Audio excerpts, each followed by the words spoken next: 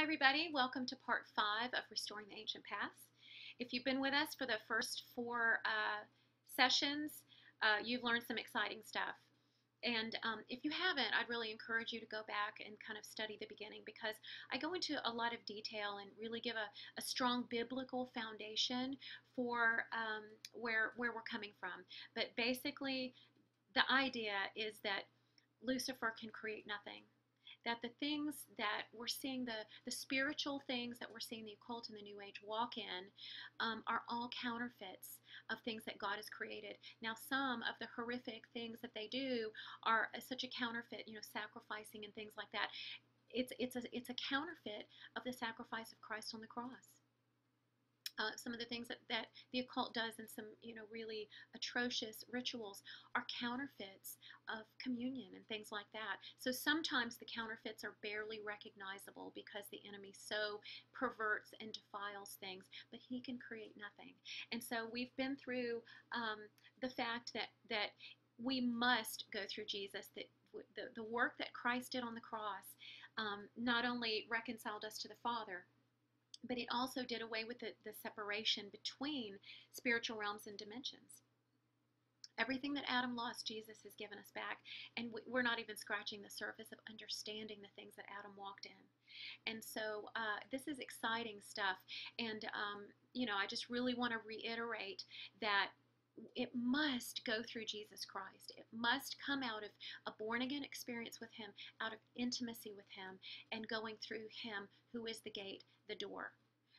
You can access the supernatural realm a different way, but the Bible says in John 10, if you do that, you're a thief and a robber.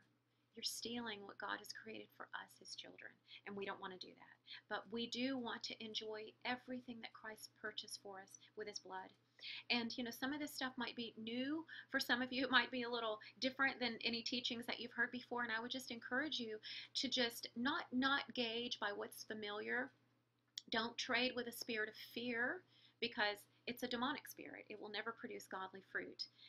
The Holy Spirit's job, he is the Spirit of truth. It's his job to keep us from deception. So we always, anything that we hear, whether it's familiar or unfamiliar, we go to him and we ask him to teach us and guide us, and he will. He's so, so faithful. So I just want to encourage you to just take the things that we're talking about and study the scripture. I'm giving you a lot of scriptures. Study the word, inquire of God. Listen to the Holy Spirit, and he will guide you in this, and he will lead you to the things that are important for you in the next season of your maturation. Some of this stuff may interest you and others may not, and he guides us with the desires of our heart. That's part of how we grow and mature. So if there are things that you're not sure about, then just put it on hold until you hear from the Lord. But the purpose of this one is just to show us. Each of these topics could be a whole teaching in and of themselves. I'm just giving you a broad overview, just to show you some things that are possible, and to kind of create a holy desire in you to run after the things that Jesus has died to give us. So in the last 4 parts, we talked about out-of-body experiences. That's when we go into the spirit realm, in spirit and in soul, but our bodies aren't going yet. We talked about transrelocation, and that's when teleportation. That's when we go to a different geographical place in the earth, from place to place in body. Translation, that's when we go in body to heaven. Disappearing, we talked about levitation. Ezekiel did that. God lifted him up by the head of the hair, and he was suspended between heaven and earth. That's a crazy experience. I've also heard some other stories of people that would, were so enraptured in the presence of God that happened. We talked about interacting with a cloud of witnesses and how that's not the same as necromancy. We talked about interacting with angels and heavenly beings, how there are counterpart, and they co-labor with us and minister to us as together we bring glory to God. We talked about transfiguration, auras, or also known as Peter's shadow. We talked about telepathy, which is discernment on steroids, and how we're created in the image of God with the ability to do that innately in us. We talked about time travel, time dilation. We've been actually, in recent months, we've really, because we've got a small little ecclesia here in Jacksonville, Florida, called All Things Restored, and we're just going for it. We're saying we want everything that Jesus died to give us, and so we've had several people. Our friend Pat here has experienced several situations where she's experienced tangible time dilation, like driving on the way to a gathering that normally takes an hour and getting there in 20 minutes. So this stuff is real, and I think as we steward the little miracles of multiplication and time dilation and things like that, money appearing in our bank accounts, and as we notice the pennies, as we notice the minutes, and we receive them and we offer thanks to them, it will continue to grow, because that's how it works in the realm of the spirit. When we steward little, we're given more. So I just want to encourage you guys to realize this is not for a special few. This isn't for the really holy people. This is for anybody that's born again, that's willing to submit to the process of growth and maturity. This is what the Father has for us. It is His good pleasure to give us the kingdom. So I just want to encourage you guys to say yes to this stuff and start paying attention, because the Father will start small, and as we notice it and we thank Him for it, He'll give us more and more, because then we'll be able to steward more and more. Last time in part 4, we talked about the third eye and how that's the Peniel, how Jacob, when he wrestled with God, called that place Peniel because he encountered God face to face, and how the enemy wants to, that was the fountain that was opened up in Genesis when Adam and Eve ate from the wrong tree, and how Satan wants to usurp that and have possession of that, but how it belongs to God. And that place, that fountain, that gateway in our being, the New Age will call it a chakra, is very, very important, and how it enables us to see in the spirit, and how it is meant to be guarded by the laws of God and the presence of God, and that's what the phylacteries represent. So we talked about some really, really exciting stuff. That was the really, really quick version. This time, we're going to start talking about something that's closely related to time, and that is the stars. Astrology and the Zodiac are probably the terms that we're the most familiar with. But the term Mazzaroth is actually found in the Bible, and I'm going to read that passage for you. But basically, it means the constellations. So it's found in Job 38, 31 through 33, and it says, God speaking to Job, and he says this: Can you bind the cluster of the Pleiades, or loose the belt of Orion? Can you bring out Mazzaroth in its season, or can you guide the great bear with its cubs? Do you know the ordinances of the heavens? That is a very key phrase. Can you set their dominion over the earth? That's a real key. Because remember, in Genesis, when the Father created the sun, moon, and stars, what did He do? He created them for times and seasons. Now, I'm going to read that passage here in a few minutes. But a Hebrew word that's very closely related to the word Mazzaroth is the word Mazalot, and they have the same root, and they're just slightly different. And this passage, the Mazalot word, is found in 2 Kings 23:5. And I want to read that passage to you as well, because it's a good display of the real versus the counterfeit. It says, He put away the idolatrous priest whom the kings of Judah had ordained to burn incense in the high places in Judah's cities and round about Jerusalem. Also those who burned incense to Baal, to the sun, to the moon, to the constellations, or 12 signs of the Zodiac, and to all the host of the heavens. So that word there that says constellations is that slightly different word than what we see in the book of Job. And this is the word Mazalot. So clearly we see the real and the counterfeit, and that they are very related. The word Mazzaroth literally means, this is so cool, the literal meaning of the word Mazzaroth means a garland of crowns. Does that sound familiar? Does that sound like anywhere that you would find a garland of crowns in the scripture? I didn't realize this until very, very recently. This is a new revelation that I'm kind of just giving you a broad overview, but this is something I intend to mine out in great depth later. But what about Revelation 12:1? Now a great sign appeared in heaven, a woman clothed with the sun, with the moon under her feet, and on her head a garland of 12 stars. Then, being with child, she cried out in labor and in pain to give birth. And we know the story. So we know that's a messianic prophecy, but the Word of God is multidimensional. I believe that the Word of God has so many layers. I don't know about you guys, but I'm in a season right now. I kind of came through a season where I was unlearning some stuff that was either incorrect in my walk with the Lord, that may be religious, or just incomplete. Maybe it was a box that was true but was a little too small. So I kind of went through an unlearning process, and now I'm in a process of just kind of where a new hunger is rising in me to devour the word, and it's like I'm reading a whole different book, because it's so much bigger. It still means most of the same thing that it's always meant, but it goes deeper and it goes higher. It is multidimensional. It is a supernatural book. It is a gateway. It is a portal. So I believe with the multidimensional nature of this passage, I believe that another dimension of this verse's meaning is that the church, the bride of Christ, is giving birth to the sons of God who will rule and reign.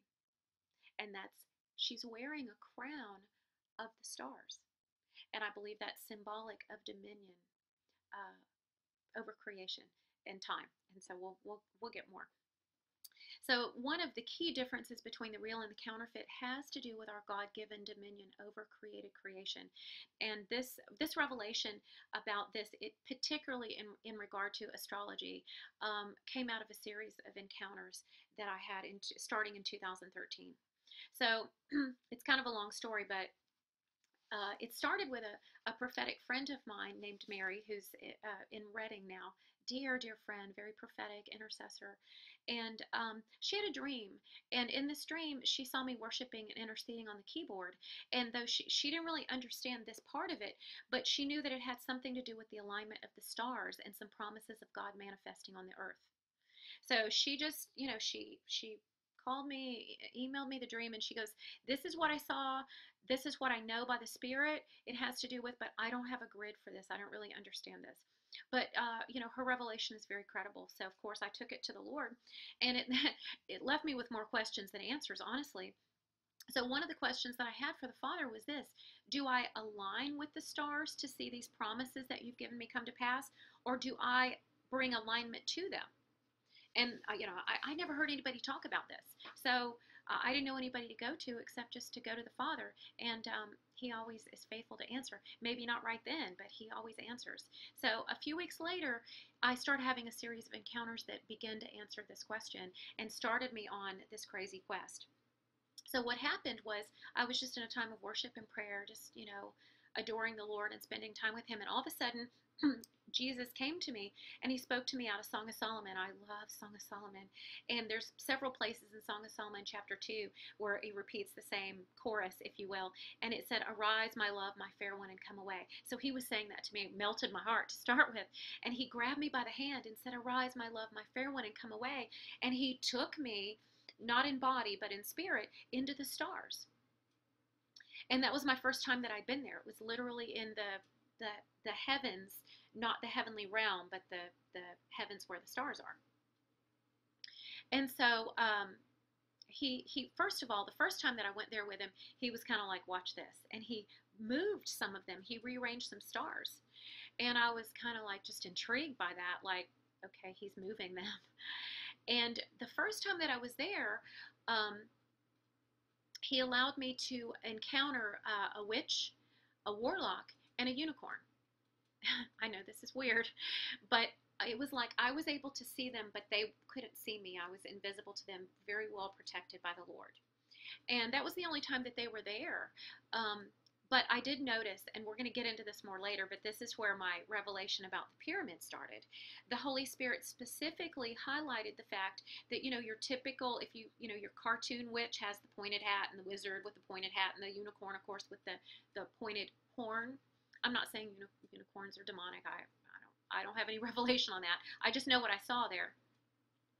And the Holy Spirit began to speak to me and to show me that it was like the pyramid, and that the pyramid is all about the counterfeit mountain of the Lord. Again, Lucifer creates nothing. He can only steal what God has created and use it for his own purposes. The mountain of the Lord has to do with encounter. It has to do with when Moses went up in the mountain of God, right? He saw God face to face. The elders of Israel went with him up to a certain point. They ate and drank with God. But what happened when Moses went up the mountain? He got the blueprint. he came back down, he implemented the blueprint. So the blueprints, the mountain of God, is the place where there's face-to-face encounter, and it is the face-to-face, it is the place where blueprints are given to be implemented on the earth. That might give you, and we're going to talk about this a little bit more as we proceed, but that gives us a little bit of understanding why we see the Illuminati symbols, that pyramid with the all-seeing eye, the occult nature of the pyramids. Egypt was steeped in the occult, as we see of the encounter with Moses and the magicians of Pharaoh, which we are going to talk about later. So that was the beginning of kind of that part of that encounter. So that's a little bit of a side note. So I had a series of encounters where the first time the Lord just said, "Come on, watch me do this." And then the second time he grabbed me and he said, "Come on, my same thing, arise my beloved, come with me." And then he said, "Okay, let's do this together." And then he took me back again and he was like, "Okay, you know what to do." So I understood from those encounters that I had authority and dominion to arrange the stars. So that he used that series of encounters to answer my question from my friend's dream. And it showed me I don't align with the stars. In my place of dominion, I bring them into alignment. And the Father started using the story of the Roman centurion a lot with me about that time.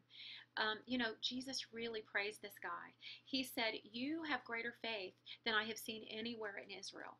I mean, that was a huge compliment. And the Roman centurion experienced a tremendous miracle. He saw his servant healed when Jesus wasn't physically there. And so what did the Roman centurion say? He said, "I get this. I know how you operate. I see who you are." He said, "Because I'm a man under authority and I'm a man in authority." So that's a huge key for us in this issue of time, times and seasons. It's a huge issue when it comes to the sun, moon, and stars, the Mazzaroth, the astrology, what the occult does and what we're able to do. Because the Lord showed me, the Roman centurion is a prototype of the Gentile church that is learning how to rule and reign. But it's always, always, always out of a place of absolute and total surrender and coming up under God's authority. Then we can exercise our authority. If we are not fully under his authority, then we're going to be one of those lawless ones that the Lord talks about when he says, "Hey, we did all this cool stuff," and he says, "Depart from me, I never knew you, workers of lawlessness." So we have to be in right relationship with God. But under that place where we're fully submitted to his lordship, we can exercise our dominion over creation, which includes the sun, moon, and stars, which the Bible says are given to govern times and seasons. And I've got that verse somewhere. I think I've gotten a little ahead of myself, but these encounters were all about moving, rearranging, and aligning the stars. So the Lord began to show me out of this encounter with the witches and the warlock and all that. He showed me that the New Age and the occult, they align themselves with creation, they worship creation, or they use the stars for selfish gain, and I'm going to explain that a little bit more later. But the children of God have been given God-given dominion over creation. It's what he gave Adam in the beginning. He gave us dominion over creation. Adam lost it. Jesus gave it back to us. So remember what we're learning, that wherever there's a counterfeit, there's a real, and the real is always better. So I want to read some scripture here. I hope your brain isn't tilting yet, but I want to read some scripture to ground this out.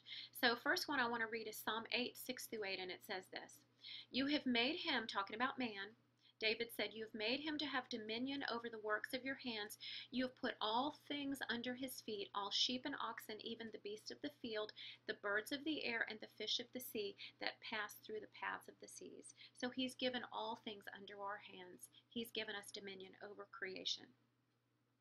So this is the key passage here, Genesis 1:14. This is really the key of where we're going here. The stars govern the times and the seasons. God, in Genesis 1:14 says, "Then God said, let there be lights in the firmament of the heavens to divide the day from the night. Let them be for signs and seasons, for days and years." All right, so when Jesus' flesh was torn, the veil in the temple was torn from top to bottom. In him we have access to God the Father and access to dimensions outside of time. All that Adam lost, Christ gave us back. So in complete submission, we fulfill the original mandate. And out of this revelation, the Lord began showing me that this is why creation is groaning and longing to be brought back into right dominion. We're going to talk more about that in a minute. So I want to, before I read that passage in Romans and talk about creation's longing, I want to share another encounter that I had that kind of explains this. And I'm going to read this from my journal because I can't say it any better than how I originally wrote it. So I hope it doesn't sound stiff, but it's I didn't feel like I could tell as well as I could read it. So in this encounter, the Father gave me an assignment. So I stood in obedience, and I stood firmly in the place where he told me to go. And I decreed divine order and justice into the stars. So he sent, this is after Jesus kind of showed me how it worked, did it with me, and said, okay, kid, you know what to do. So then I got this assignment from the Father, and I stood in a particular place in the stars, and saying what he told me to say, I decreed divine order and justice. I spoke it out in that place. And what happened was the stars started rejoicing and singing because they started coming into alignment with the will of the Father. Because I was in submission to the Father's will, and I used my authority to bring them into divine order, they were brought into divine order. And they were praising him for his wisdom, his kindness, his majesty. And I could literally feel the yearning to please him. They're created by him, and they so want to make him happy. They so want to fulfill his purposes and his plans. They so want to fulfill what he wants them to do, and to fulfill everything that he has ordained for them.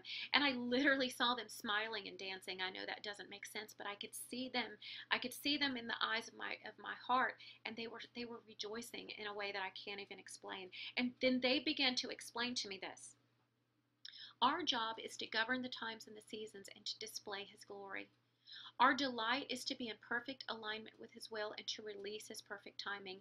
Mankind was given dominion over creation, including us. Therefore, we became subject to futility at the fall. As you rise and take your place, bringing us back into alignment, we will be the vehicle of his will manifesting upon the earth. We are responsible to steward due time, perfect time, the fullness of time, and the time of life. Okay, and that started a whole word study for me. In the fullness of time, Christ came. When God gave Isaac, allowed Sarah to conceive, and they produced seed when they were as good as dead, the Bible says. The Bible says it was in the fullness of time. The stars govern all of that. Due time, so much happened. Paul talks about in due time. So, I mean, this is huge. So we bow to the verdicts of that. So this is still the stars speaking to me. We bow to the verdicts of the heavenly court, releasing the seasons of justice, judgment, grace, mercy, and peace upon the earth. There are specific seasons of different things that are released upon the earth that the heavenly courts govern, but the stars are responsible to execute those into the earth realm. They continue to say, we cooperate with the Jubilee season by redeeming the time. The stars, the sun, moon, and stars have a part to play in even the Jubilee season. So they said we cooperate with the Jubilee season by redeeming the time according to the edicts of the Father. And it is our great delight to do this. All creation longs to be fully submitted to our holy and righteous King, for his kindness and generosity have no end. And then they started singing the most beautiful song I've ever heard. And I can't even explain it. It was like nothing I've ever heard before. It was harmonious, but not like earth music. And I begin to see like what a tiny little box earthly music is in. It's like a grain of sand on the seashore of what worship and music can be. And each of these stars sang praise to God in its own way, forming a heavenly symphony of sound and light and frequency and color that it started to resonate in every fiber of my being. And it was just like almost too much. It was so beautiful. And their heart, the heart of love and reverence and adoration for God aligned me with their song, and yet I knew I was being filled with something ancient, but yet it was new to me. It was old. My spirit was familiar with it, but it was new at the same time. And I knew by the Spirit that it was changing me, and that it would be released through me to change the earth realm. And that has happened. That has definitely happened. I entered the realm of timelessness so I could stay there as long as the Father desired. And the longer I stayed, the more I began to resonate and vibrate like sympathetic vibration in a stringed instrument. I want to pause here because, and I'm going to talk about this a little more later, but within the last couple of days, I heard a story of somebody that is a friend of a friend. I don't know this person personally, but he spends so much time in the heavenly realm that he's here, but he's not here a lot of times. And I heard this story shared that he's a worship leader, and he was worshiping, and he flickered. His body left the stage in the middle of worship for like a few seconds, like 3 or 4 seconds, and they caught it on video. Like, he disappears on video, and he came back, and he had just written a song that morning that, of course, he'd never written it, never recorded it or anything like that. He just wrote it that morning. That after that conference that he was leading worship at, he got home and found on his computer a fully mastered, mixed, recorded version of that song that he had just written that morning. So he was out for a couple of seconds in body, but in a different dimension. He was outside of time, and he was gone long enough in that realm to come back and have a fully produced version of that song. Guys, time is a tiny little box, and we are not subject to it. It's very similar to the movie The Matrix. We've been conditioned to think that we're under time's limitations, but as spirit beings, we are not. And we talked about, I think it was in the last session, about Melchizedek's timeline, and how he showed us that the dots on the timeline are just portals into the eternal realm. We can go in and out of time and in and out of dimensions in Christ. We are in Christ, and he is outside of time. So that was a little side note, but that was a good story. So then after I interacted with the stars, the Father said to me this. He said, the sons of Issachar knew the times and seasons, but I am raising up my sons to govern the times and seasons. Those who practice lawlessness have grieved the celestial bodies by forcing them out of alignment with my will, but my justice is now being released on their behalf, as these lawless ones are judged and displaced and then replaced by my sons, who can be trusted to bring them into proper alignment.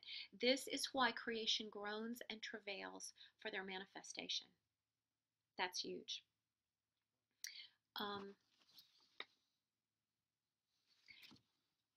I'm not going to go into a lot of what the counterfeit does, but what the Father was explaining to me basically is this. Yes, creation has come out of alignment at the fall. Satan usurped mankind's dominion over time, over the stars, and he uses it for his own purposes. So the occult understands more about that than the church, because religion, it's all about shame, fear, and control. And religion has kept us in a state of immaturity. Jesus said it. He said the children of this world are in some ways wiser than the children of light. This is what he was talking about. The majority in Israel missed the Messiah, yet who came and worshipped him? Astrologers from the east saw his star. We'll talk more about that in a minute. So, what the Lord was explaining to me here was how the occult has understood how to alter the times and the seasons of mankind by taking illegal dominion over the stars and throwing them out of alignment so that they can capitalize on the times and the seasons that are not in line with the will of the Father. So not only do they do that to advance their own purposes, and this takes a great deal of understanding and skill in the dark arts, but also they do this because they can bring times and seasons out of alignment, and then foretell those things because they created it illegally. So I don't want to get into a lot of detail about how the occult does this, but we just need to understand that they are very skilled. We're a little bit behind, but we're growing to maturity and we're understanding who we are and what we have been given. And when we take our place, they will be displaced. And we don't have to be a big shot. We don't have to be super spiritual. Light displaces darkness when it shows up because of its very nature. It's because of who we are. It's because Christ in us, the hope of glory, is resonating out of us, because it can't not resonate out of us if we know who we are. I want to read Romans 8. I love this. And then we're going to wrap up for this time and talk about some other cool stuff later. So Romans 8, 19 through 22, a familiar passage, but think of it in terms of what we've been talking about with the stars and with time. For the earnest expectation of the creation eagerly waits for the revealing of the sons of God, the mature sons of God. Remember, we talked about Revelation 12, the church that gives birth to the sons who rule and reign. For the creation was subjected to futility, not willingly, but because of him who subjected it in hope. He did it in hope. He was the lamb slain before the foundation of the world. He knew we were going to have a happy ending before we ever fell. That's good news. But because the creation itself also will be delivered from the bondage of corruption into the glorious liberty of the children of God. For we know that the whole creation groans and labors with birth pangs until now. Birth pangs. The sons of God are being birthed in the earth, and creation, all of creation, is being brought back into right divine order, into proper alignment, into subjection to the will of the Father, and is so excited for that to happen. So the stars need us to realign them because we've been restored back to our original design as a born-again believer, and as we subdue them, they will align too, like we talked about with the Roman centurion. So I've been in several classrooms of the Mazzaroth in the spirit, and I've learned some stuff. I think I have a lot more to learn, and maybe that this will be an entire teaching in and of itself as the Holy Spirit continues to teach me. But I've learned a little bit about how the occult takes an illegally gained position of dominion and how they do that. But what I really want to emphasize here is that astrology is the cheap counterfeit because it puts us under the power of the stars, right? They move the stars, so they alter the times and seasons. They capitalize upon that. They predict that, but they're putting themselves up under that as well. And that's the big difference. Remember what I said at the beginning? It's an issue of dominion. They have usurped authority, but they don't have true God-given dominion, because they're practicing lawlessness. So astrology is a cheap counterfeit, putting us under the power of the stars instead of under God's authority and in our place of authority, bringing them into proper alignment so that the times and seasons can be brought back into proper order. I'm going to give you a couple of biblical examples, then we're going to wrap this one up. So do you know there's an example of this in the Bible? This is kind of an obscure passage that you might not have ever connected the dots, but this is so cool. And it's in the story of Deborah. Remember the story of Deborah and Barak in Judges? And Judges 4, it tells how they went to war against Sisera, who was the captain of the Canaanite army. And remember, Barak was a little nervous to go, and he said, I don't want to go, and I'll only go if you go. So Deborah said, yes, I'll go. And so they got a glorious victory. Remember, Jael put the tent peg in Sisera's head, and it was a glorious victory for Israel because they were being oppressed by the Canaanite people. Well, in Judges 5 is the Song of Deborah. So she was a psalmist, a prophetess, a psalmist, and she was singing her song, retelling the story of this glorious victory. Well, you might not have ever noticed this verse, but in Judges 5:20, it says this. It says, the stars in their courses fought from the heavens. They fought against Sisera. It's just kind of thrown in there in the middle of, wow, this was an awesome victory. But it literally says that the stars in their courses fought against Sisera. So she understood some stuff. Guys, might be new to us, but these are the ancient paths that many, many, many godly people have walked in throughout the generations. And it's available to us through the shed blood of the Lamb. So the stars, quickly, this is stuff that we all know. The stars' job is to glorify, to bring glory to the Lord, like you learned from what they shared with me in that encounter. But I want us to stay well grounded in the Word, so I want to read a couple passages. Psalm 19, 1-6. The heavens declare the glory of God, and the firmament showeth his handiwork. Day unto day uttereth speech, and night unto night showeth knowledge. There is no speech nor language where their voice is not heard. I heard their song. They have a voice, and it's real. This isn't just poetic language. David understood. I think he heard it too. Their line is gone out through all the earth, and their words to the end of the world. In them he hath set a tabernacle for the sun, which is as a bridegroom coming out of his chamber, and rejoiceth as a strong man to run a race. His going forth is from the end of the heaven, and his circuit, that's talking about the astrology, that's talking about the 12 houses of the Mazzaroth. And I'm going to go into more detail with that later. But his circuit, I chose the King James Version because I wanted it to say that word. Its circuit unto the ends of it, and there is nothing hid from the heat thereof. The stars' job is to preach the gospel. For over 2,000 years, the world did not have a written record, a written revelation. So, but he did not leave the world without a witness, and we know this. Romans 1:20 says this, for since the creation of the world, his invisible attributes are clearly seen, being understood by the things that are made, even his eternal power and Godhead. The stars preach the gospel, and they long to do so. And even in their fallen state, they still tell the story of the gospel, and there's some really good books out there about that tell the story of the gospel through the 12 houses of the Zodiac, but I'm going to call it the Mazzaroth. I'm going to use the biblical term. Matthew 2:2.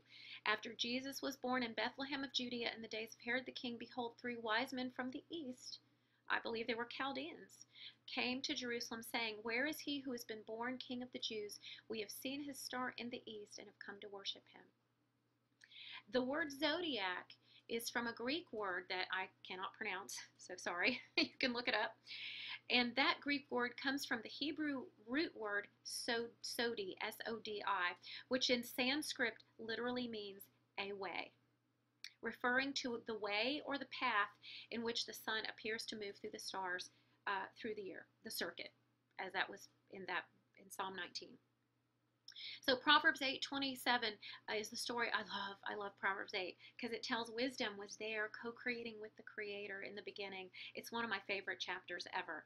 So wisdom says this, talking about when she was co-creating with God in the beginning. She says, when she was with him, when he prepared the heavens, I was there. When he set a compass upon the face of the deep. And it means literally, the Amplified Version says a compass or a circle. That word in that passage, the Hebrew word compass, is Strong's 2329, and it literally means circle, compass, circuit, circle, compass, vault of the heavens.